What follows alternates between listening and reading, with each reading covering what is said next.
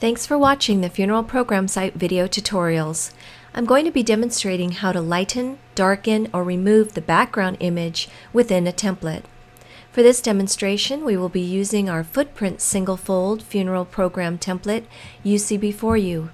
Although our templates are created with perfect contrast, sometimes there might be an instance where you may need to lighten or remove the background for whatever reason. So let's take a look at an example.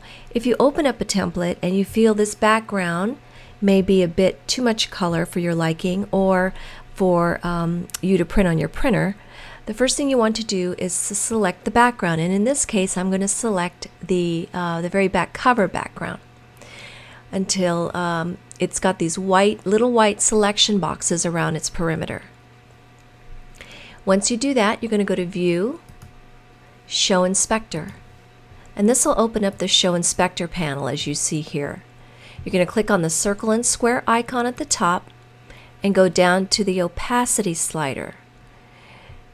To lighten the image, you're going to turn the opacity to the left. As you can see the transition in real time, which makes it very handy.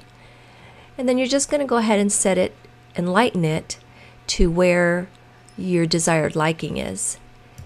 To darken it, you're just going to move the slider to the right, and to lighten it, you're going to move it to the left. So just place it right about where you want it, and that looks about good to me.